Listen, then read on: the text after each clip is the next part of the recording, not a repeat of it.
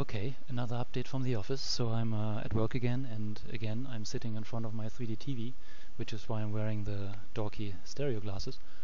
Of course, this time you don't see the 3D TV because I put background removal back into the code. What that means is, initially I let the camera capture the environment without me and the chair in it. So then for each pixel I recorded the depth value, and now that I'm in the frame, I just remove every pixel that falls into those depth values I recorded initially, which means it's essentially a cheap person's green screen. The background is more or less gone. You still see a little bit of flicker. I'm working on that still.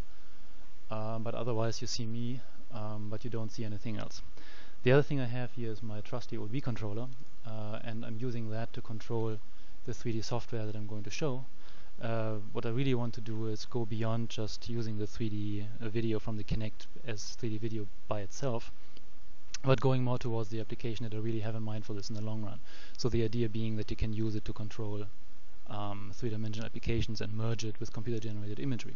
So the program that we're looking at here right now, well, right now it doesn't look like much, is called the Nanotech construction kit. It is pretty much an interactive molecular dynamics simulation. It allows me to build molecular structures from scratch just by manipulating atoms and putting them in there interactively. I'm just setting it up here a little bit. So the idea there is I have this box in which the simulation runs, and I can just reach into that with my hand, and if I press a button on the Wii controller, then I'm just going to create a new atom. You can see that here. So these atoms are, this is a carbon atom, and it's represented as a triangle and has three little red balls sticking there.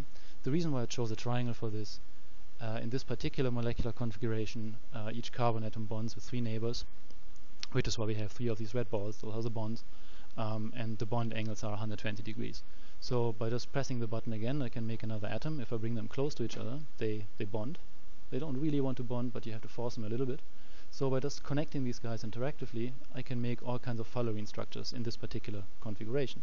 Meaning I could make nanotubes or buckyballs or pretty much whatever you want. This program has been around for a while, but I just figured it would be a good example to show how the combination with the Kinect and this here works. So the idea being that you can actually see me interacting with the three-dimensional space and putting the atoms in exactly where they belong. So if I were to point at one of these atoms, like this one here, you can see how I'm pointing at it. I can also use the other hand because it's tracked by the video, so right there. And in general, it's just the integration of this interactive computer-generated imagery and the real-life 3D video feed from the Kinect that I see as the big interesting application from my point of view. So I don't really want to continue doing this. If I don't interrupt myself, I get carried away and end up building the entire buckyball, which is going to take, like, I don't know, way too long to be interesting. So I just wanted to give you a little update that I've been playing with background removal.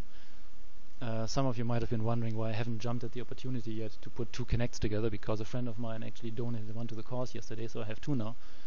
And that's really because capturing a room is not my first priority. My first priority is capturing the people in the room, for which I still need two Kinects, we know that, and then putting them into a computer-generated environment like this one here.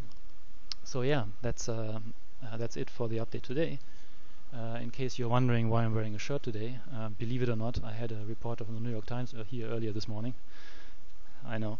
So there'll be an article soon. Alright, have a good one everyone, and I'll come back with some more updates in a bit.